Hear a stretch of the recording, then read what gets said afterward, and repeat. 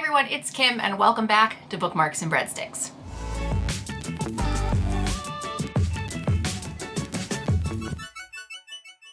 Welcome back to Bookmarks and Breadsticks. If you're new to my channel, my name is Kim and I love everything in the food writing space. If you're new to food writing is a subgenre of nonfiction that covers everything from food history, world and travel, ag tech, and also just the history of food stuff. So I'm here today to bring you 15 books I am super excited to see that are going to be released in April, May, and June. So we're in a little bit of a different setup today. I have not figured out how to properly screen record my computer. Probably user error on my part. So you're gonna get a lot of covers right here in this space. And my camera is precariously tipping and on top of my other computer monitor. So I'm trying to look straight ahead because that's where my computer is and you get more of my face versus a lot of me looking down. And you can still see I am tipping. Okay, we'll see how many books I can, oh, come on, buddy. So we'll see how long this camera decides to stay put in its precarious position, but let's go ahead and get started. So the first book on my list is actually a March release, but it comes out March 29th, so I thought it was good and it was worthy to be included. And that is The Domino's Story, how the innovative pizza giant used technology to deliver a customer experience revolution. This is part of the business storybook series on Amazon. Let me back up. I found all of these anticipated releases through Amazon's filtering on their website. I want to be clear though that I don't actually order my books through Amazon. I will have a video that'll come up either before or after this one that shows you guys how I shop for my food writing books. I don't buy books on Amazon because honestly, one, we should be supporting our independent bookstores and small businesses. And two, none of the books I order do I actually ever need 2-day Prime delivery.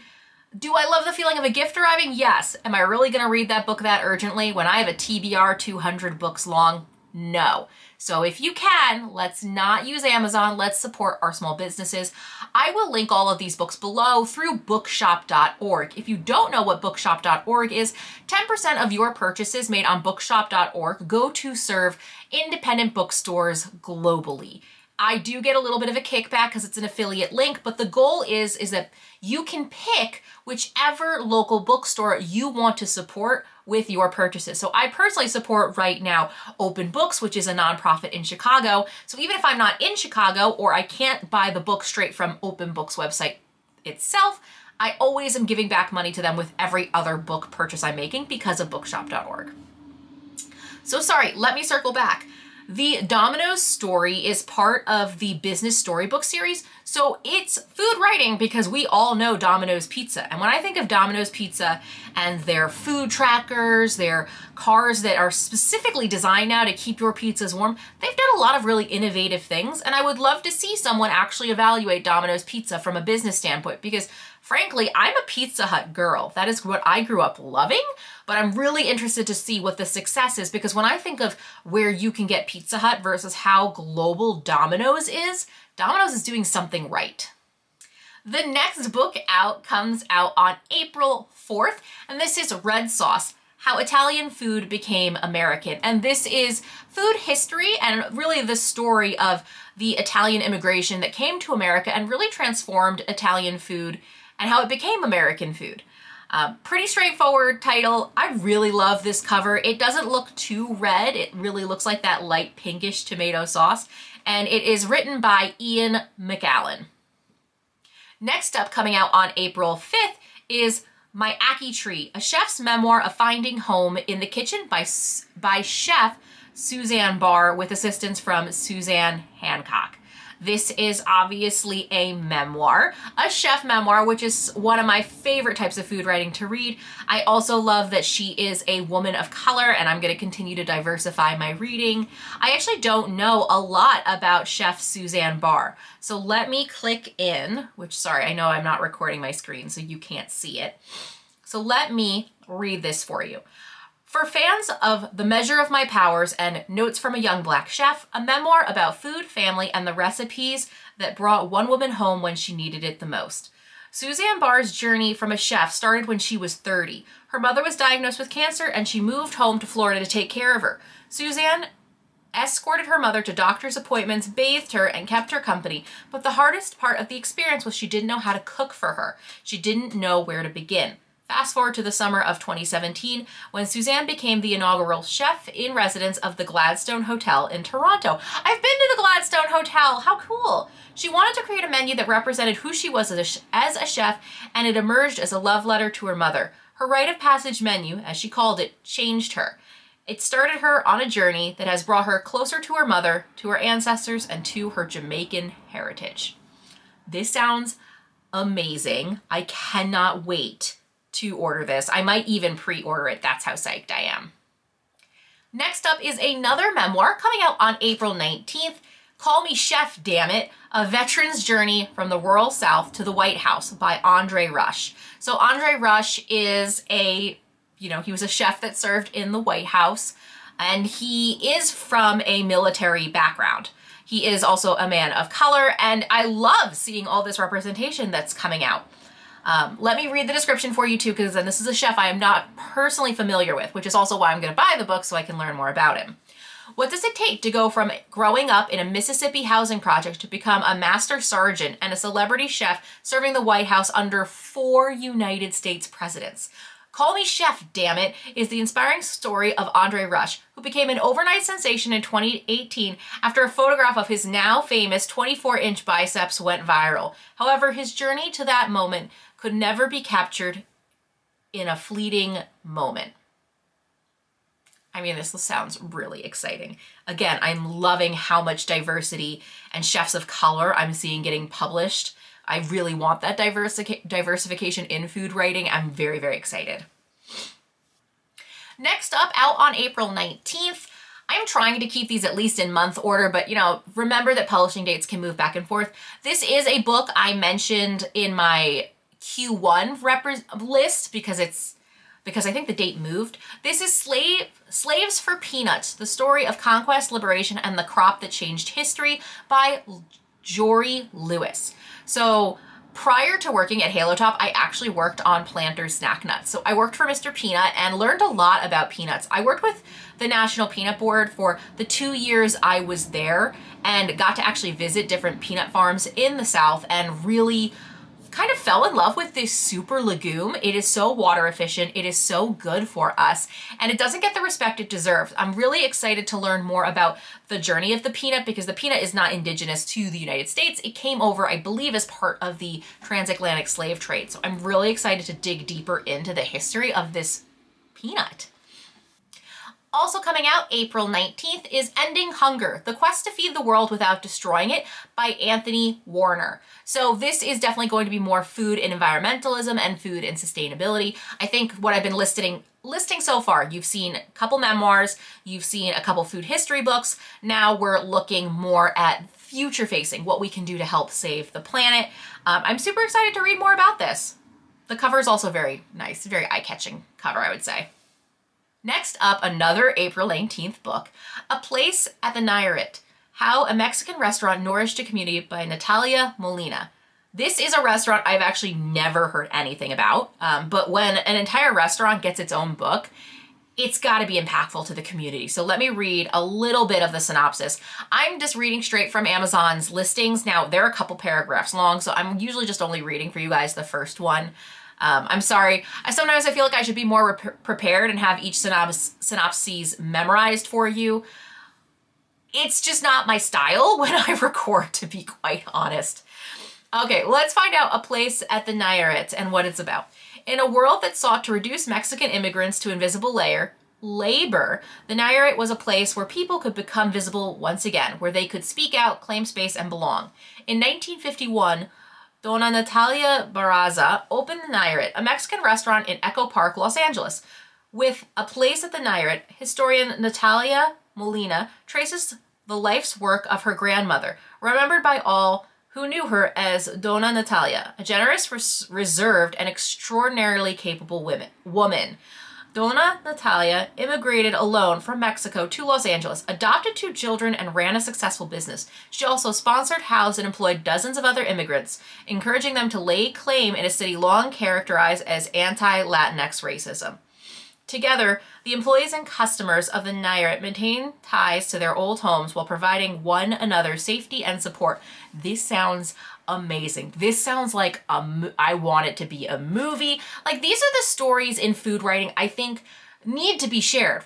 To me, food writing and food connects you to other cultures and other people that you might not know or understand otherwise.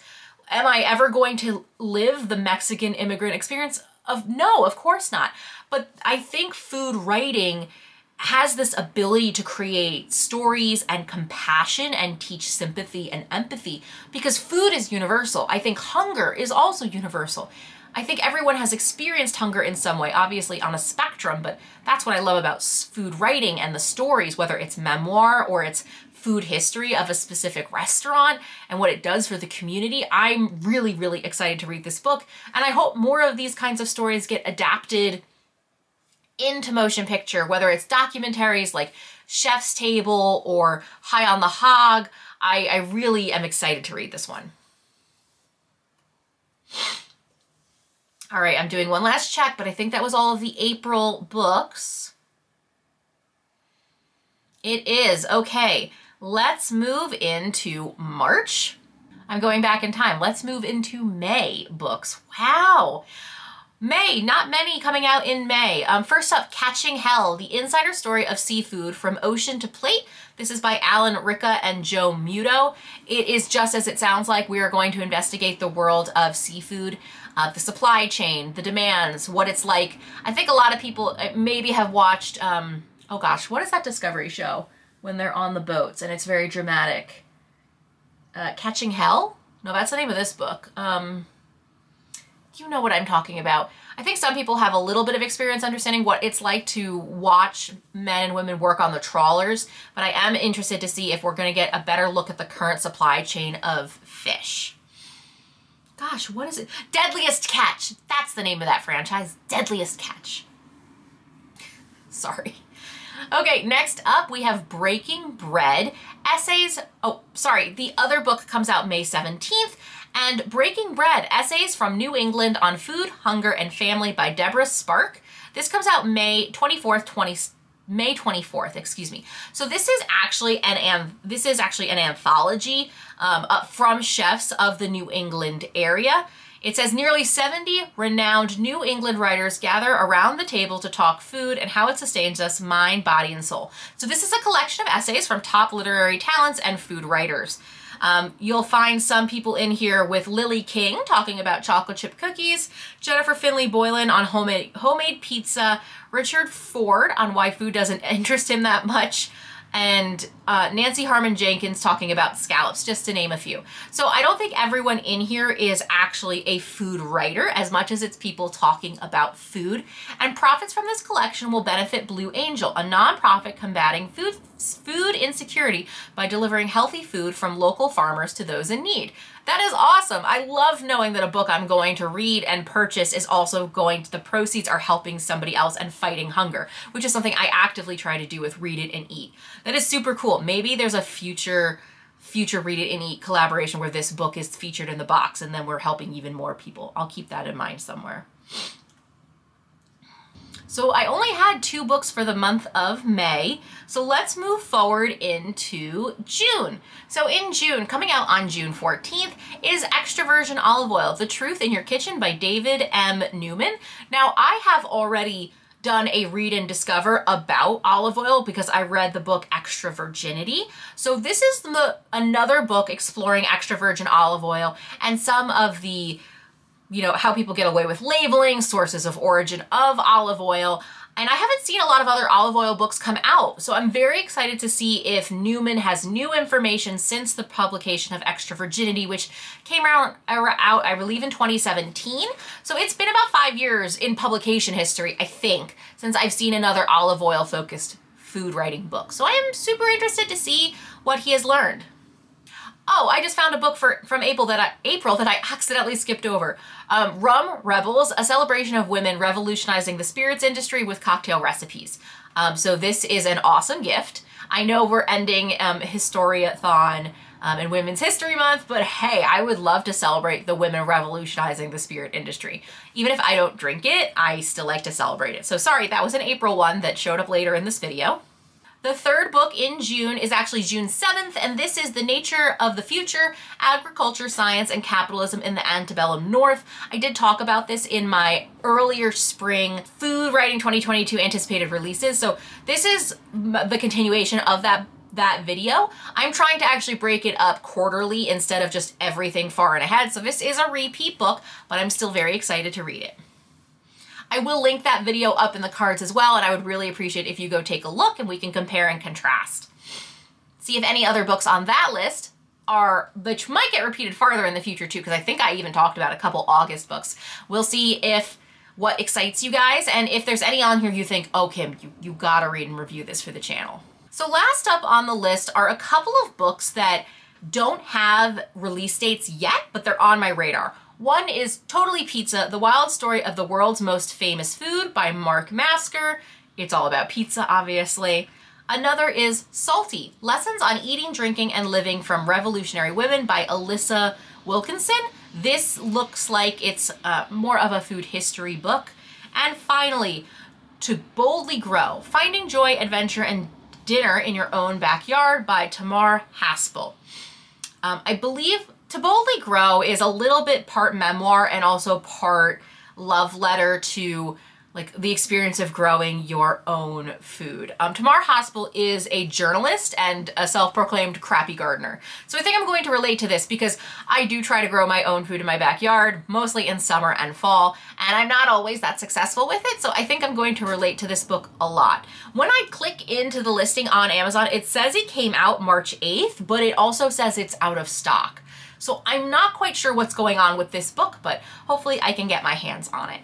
So there you go. There's 15 books that are coming out in April, May, and June in the food writing space that I am super excited about. Let me know if you think there are any that like I must have, or any that you think I must have for yourself. I would love to see what you guys are jiving and vibing with.